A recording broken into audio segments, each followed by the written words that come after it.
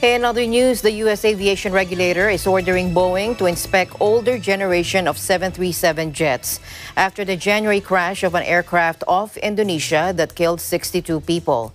All Boeing 737-300, 400, and 500 planes will need to be examined, a total of 143 aircraft, according to a document from the Federal Aviation Administration seen by AFP on Saturday.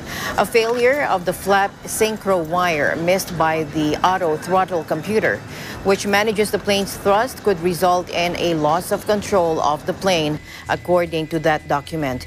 An interim report from Indonesian investigators in February said the doomed jet's throttles showed an anomaly, though it said the cause of the crash was still unclear.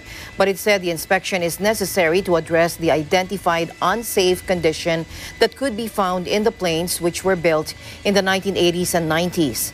A Sriwijaya Air Boeing 737-500 plunged about 10,000 feet in less than a minute before slamming into the Java Sea on January 9, minutes after taking off from Jakarta.